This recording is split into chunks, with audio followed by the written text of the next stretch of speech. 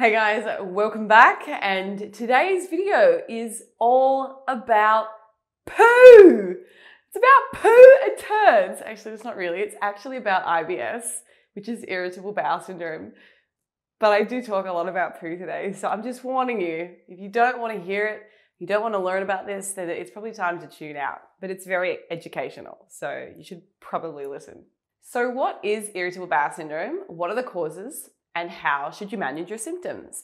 Today, I'm going to cover all of these things, and I'm also going to do a second part to this video, which covers things just in a lot more detail. So please stay tuned for that. So IBS is the abbreviation of irritable bowel syndrome, like I mentioned before, and it's a fairly common disorder or dysfunction that affects our large intestine.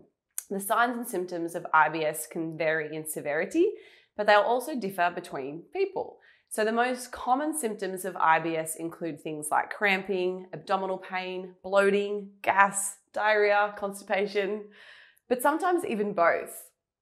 So IBS is considered a chronic condition. So by definition, it's been present for more than 1 year.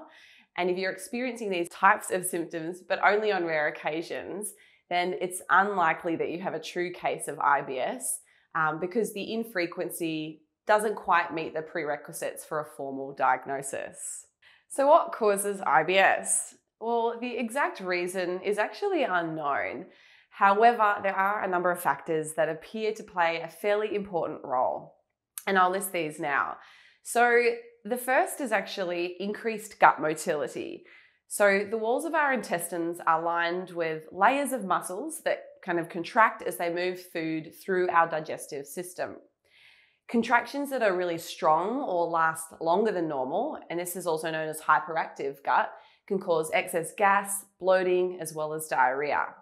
On the flip side, weak intestinal contractions, and I would refer to this as like a sluggish GI, and that's what I have, means that the passage of food is significantly reduced, and that can lead to hard and dry poo.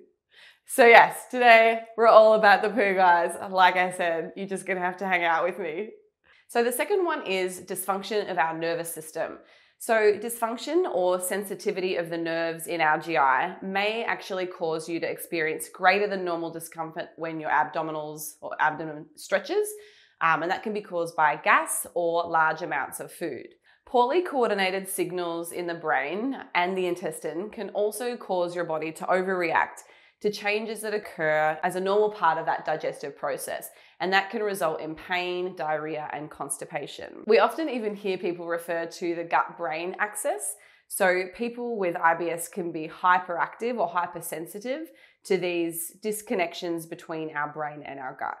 Who's had a severe infection? Well, IBS can also develop after severe infections or even after a case of diarrhea, which is caused by bacteria or a virus. It can also be associated with a bacterial overgrowth in our intestines, and that's often why we'll be recommended to have a stool sample taken during the early investigative stages of IBS. Another factor is changes to our gut microbiome. So who's recently taken an antibiotic? So yes, they're highly effective for reducing pathogenic bacteria, but they can also wipe out many of the good microbes in our gut. And sudden changes to the bacteria or the fungi or viruses that are naturally present in our GI may actually be linked to IBS.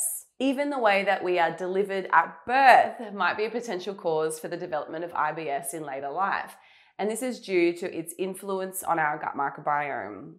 Interestingly, research has actually shown that there are significant differences in the gut microflora of people who are delivered by a vaginal birth and those who are delivered by a cesarean birth. And we also know that the gut microbes in people with IBS are often different to those who are actually healthy. The last factor that might be a consideration for the development of IBS is early life stress. So people that have been exposed to stressful events, especially during childhood, are also or tend to report more symptoms of IBS. Okay, so let's have a look at the different subtypes of IBS. So there are 4 different categories, and these include IBS-C, IBS-D, IBS-M, and IBS-U. So IBS-C is predominantly a symptom of constipation. hence C, IBS-C. IBS-D is predominantly diarrhea.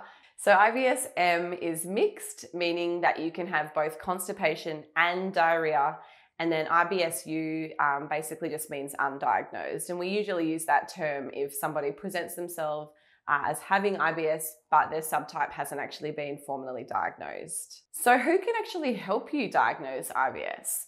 Well, a dietitian or a gastroenterologist are the two best medical professionals who can help you determine which of these subtypes best describe your symptoms and provide you with a formal diagnosis.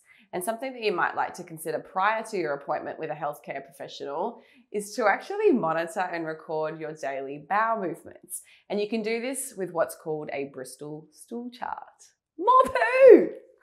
So what should my poo look like? So the type of stool depends on the time that it actually spends in your colon. So after you go to the bathroom, what you see is basically a result of your diet, fluid, potentially some medications, and your lifestyle.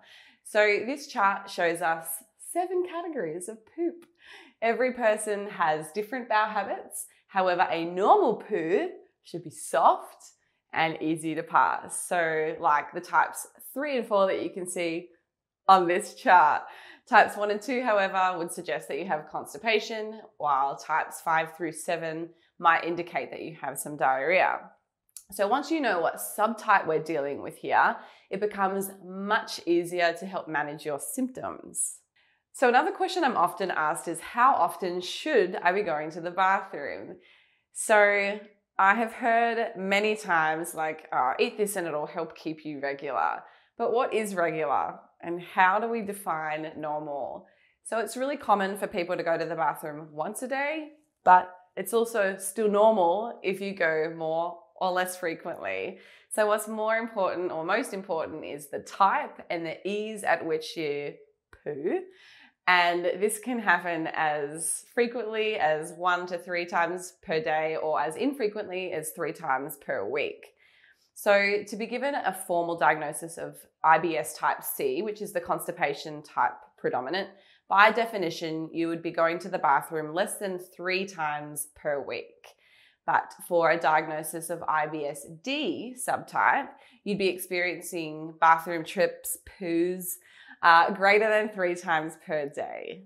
So yes, being regular is one thing and great work if you are, but what are some other signs of healthy bowel habits? Number 1, you should be able to at least hold on for a short time after you feel the urge to go to the toilet, but you also should be able to go within about a minute of sitting down. So the second thing would be that you need to be able to pass it easily without pain, and you shouldn't be straining or struggling to go or pass anything that's really hard and dry. Number 3 is you should also be able to completely empty your bowels when you go to the toilet, and you shouldn't be running back to the toilet shortly after to go again.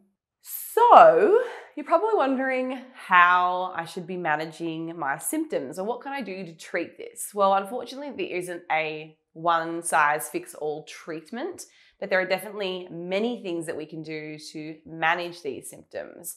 So I'm going to record all of those in another video, guys. So please stay tuned for that. It'll be coming to you shortly on either IGTV or YouTube. And I will see you next week with more poo. Yeah.